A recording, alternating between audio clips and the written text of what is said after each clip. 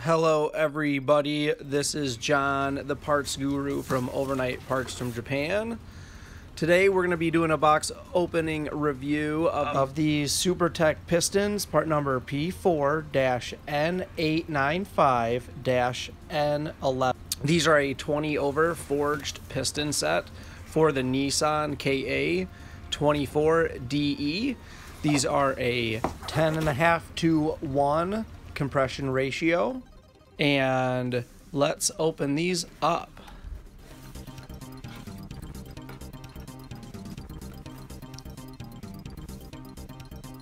All right, first we have paperwork nicely tucked in.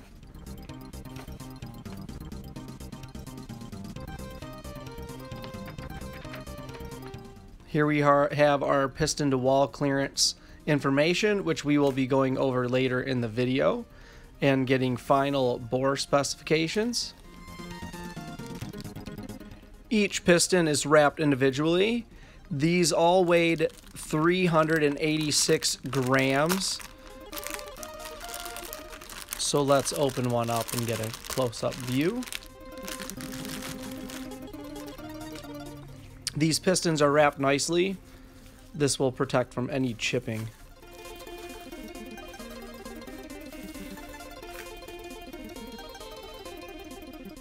And here we have the final product.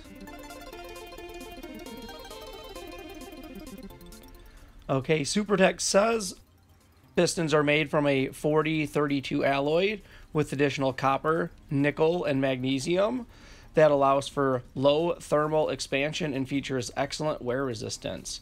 Additionally, they include an enhanced 40-32 alloy which offers a much higher thermal conductivity. Using this alloy, the Supertech pistons have withstood up to 42 psi of turbo boost with alcohol without any problems. As you can see, they laser engrave the bore size and the part number on the side of the pistons here.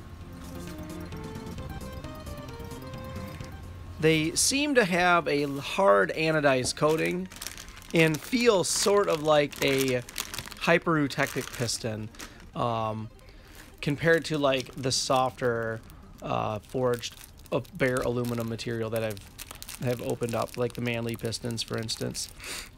Now these were the clips, which this is a nice feature. Even though I had a hard time opening it, I was trying not to rip it. They do include 10 clips instead of just 8 in case you lose one or two. They are prone to shoot across the room. Also, wear safety glasses when you wear these. This is a great way to lose an eye when these things shoot out, if they do. I've seen it happen in the shop. They're fairly easy to put in, but there's a right and a wrong way to do it. Now these are chromoly wrist pens. They're individually wrapped. Again, I had a hard time, you know, it was the first time I was opening these suckers up, so I was having a hard time figuring out the right and wrong way to open these. But here we go. Now, all of their pistons feature reduction grooves and honed and reamed pin bores for the most precise fit, while these wrist pins are constructed from cold extruded chromoly steel for high strength to be used with wire clip locks. I'm reading that right from the website. Sorry if it sounds like I'm reading. Anyways, this is what they look like up close. I've seen highly polished finish. This one has this finish, which is a little different than some of the highly polished ones.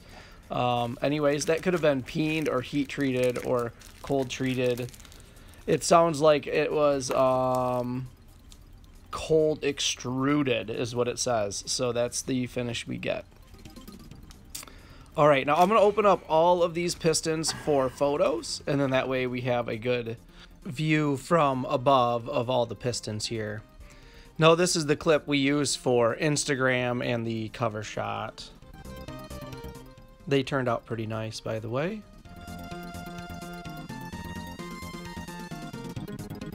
Very nice high quality piston set here. Now I'm going to wrap them back up. Every one of these pistons sticker was identical. Now when I hang these, I'll probably weigh them individually and write the exact gram or tenth of a gram. So here they are on the turntable. As you can see, the laser engraving etched into the side of the piston. There is no moly skirt coating. And in the instructions that I show you, you can subtract 4/10 of a thou of the final bore size for wear to this. I'll show you right here next. Okay, I'm going to try to do this video in one take. If I have to do a voiceover, I will.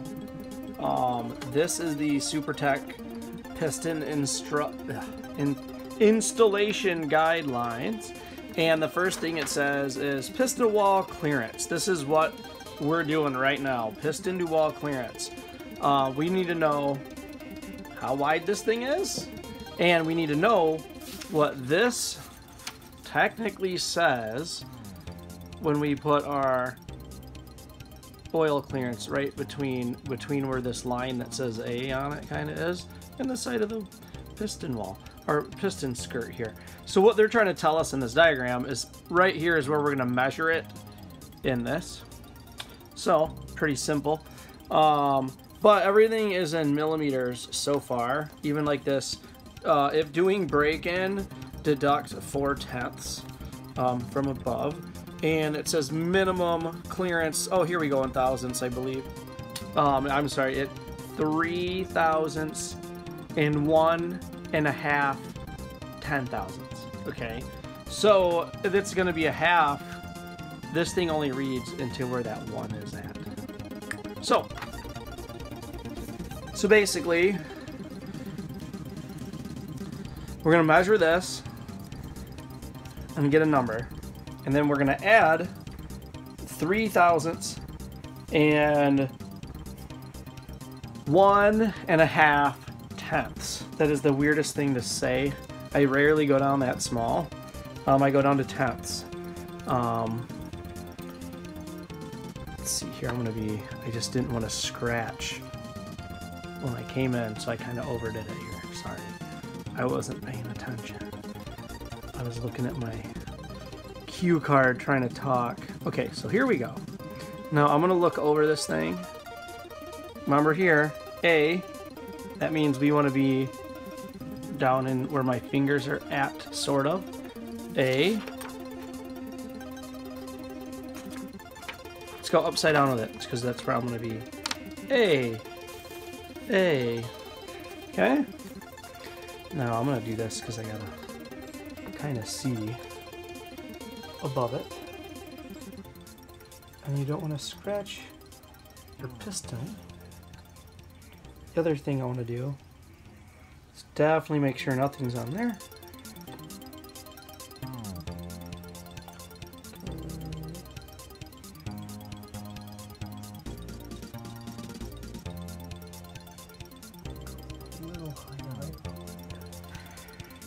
Probably the highest point. Well, this is the highest point with this.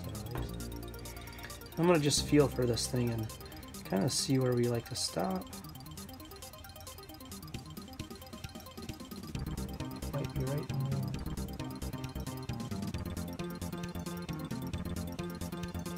See, I'm moving this just ever so slightly. Would be a 1/10. Which I've shown you in other videos how this thing works. I'll be real close. We're right here, ladies and gentlemen.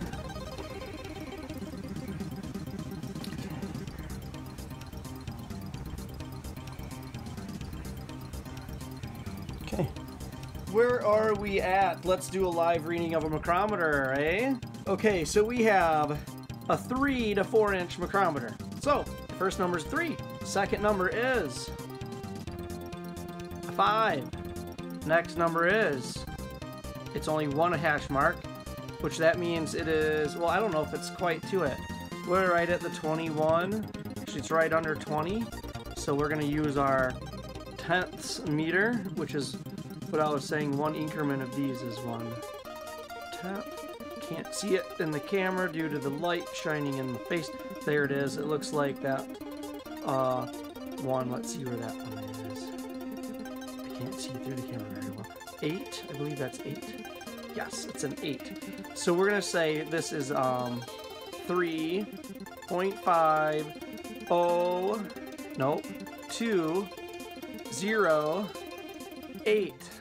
I'm going to write it down, put it on the screen, and if I just verbally mess that up, then silly me. Anyways, then we add, timeout, we're not done yet, then we add this, and that's going to be our bore size. That's how you get the bore size. Okay, ta-da!